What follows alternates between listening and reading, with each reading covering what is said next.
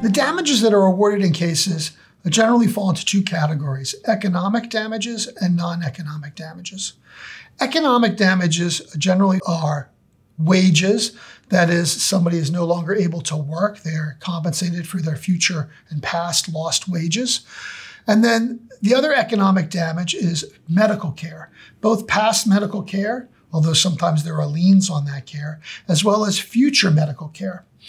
That's why bringing in the right experts in rehabilitation, life care planning, and economics are particularly important to price out the cost of that future medical care for the rest of a person's life. On the non-economic front, there are damages that include, most importantly, pain and suffering. The pain and suffering that a person goes through for the rest of their life.